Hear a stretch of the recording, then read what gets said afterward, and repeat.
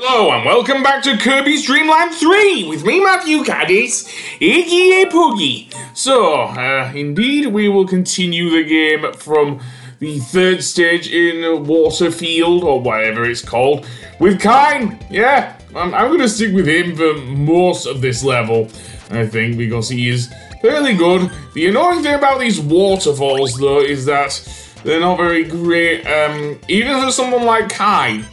And stone with Kine! Seriously, the poor thing! It comes down, it works like stone does in any other Kirby game, but poor Kine! Seriously, he's just flailing about! And that's even in the water, seriously.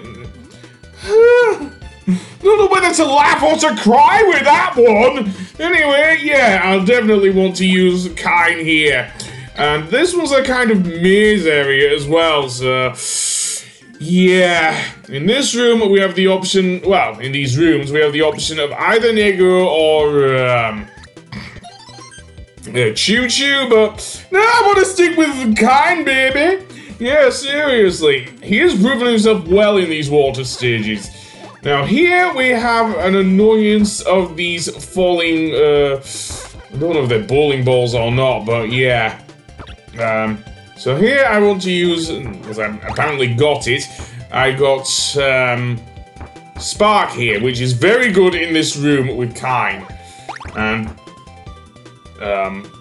should I be worried that Gooey is practicing cannibalism on his own kind? I don't know, but let's go in this room. Because in this room there is a hidden door. Yeah, seriously, which can only be uncovered with Spark, because light bulb and everything. And in here is another Maxim Tomato. Unfortunately, we will need stone to get it.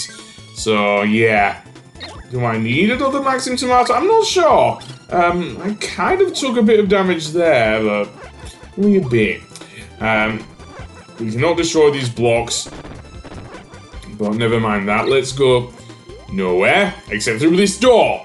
And what's in this room? A 1-up. Okay, I have 14 lives, man! I don't think I need another one here, seriously. So yeah, I do not need that. So let's go up here then and destroy a few spiders. Yes, apparently.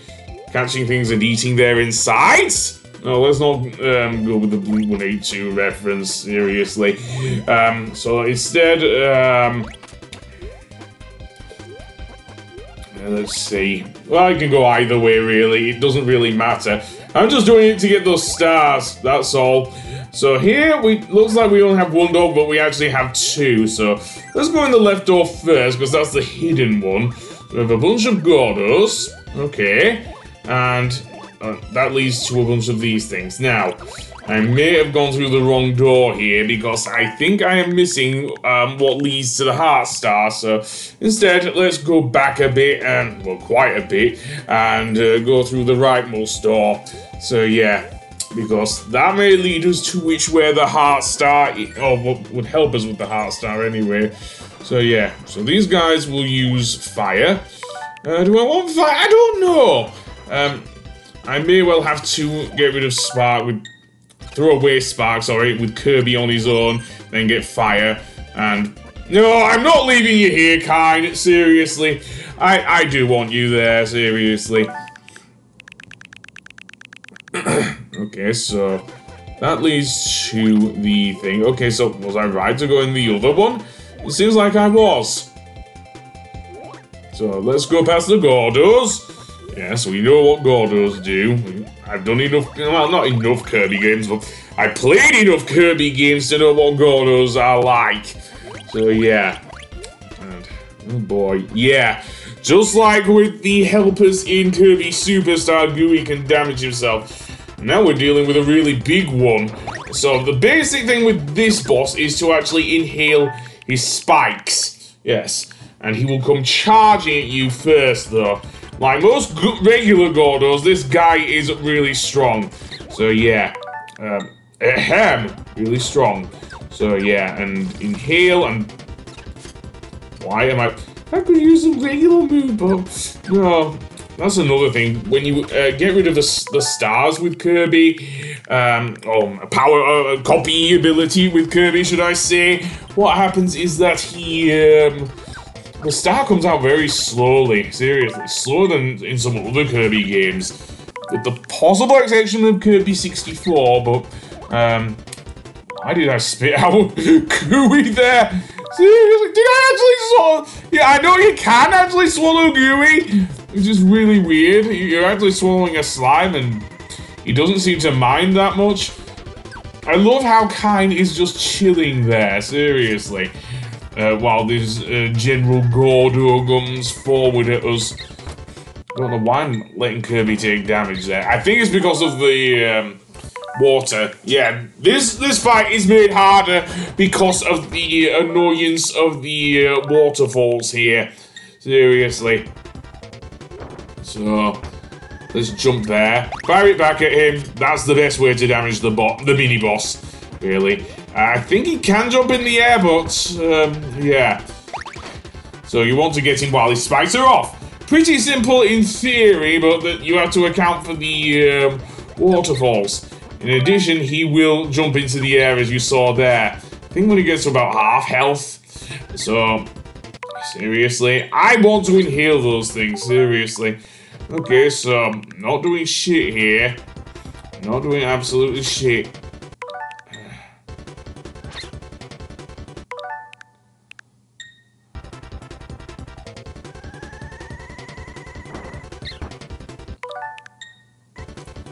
Gonna go up. Yada yada. Ouchie! Yeah, this is going to be annoying because of the waterfalls. And Kine don't give a damn. Yeah, he's just chilling there.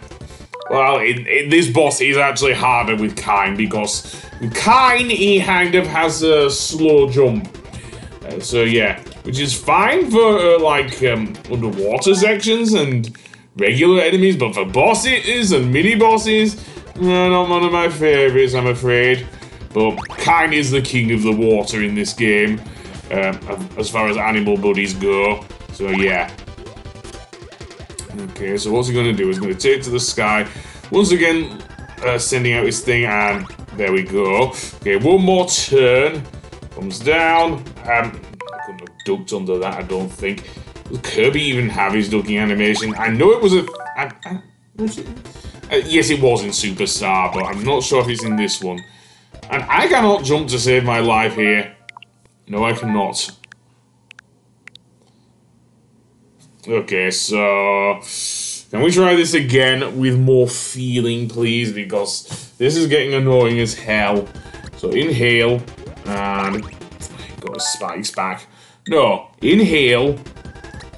Fire it back at him. Okay, fine. No, it wastes too much time. Okay, so let's go from that bit. No, I'm not going to do that. Inhale and fire back. There we go. And that actually gives us the needle ability, which we're using kind of like a pincushion once again, which is not great, but we will need to here anyway. Poor Kine. Poor Kine. It's already been used as a weight. Now he has to be used as a pincushion as well. Just look at his reaction, for goodness sake, seriously. Good thing Kine is actually quite fast. Surprisingly on ground for a fish. Okay, so... yeah, let's get our health back because I'm a fucking idiot. And yes, go through here.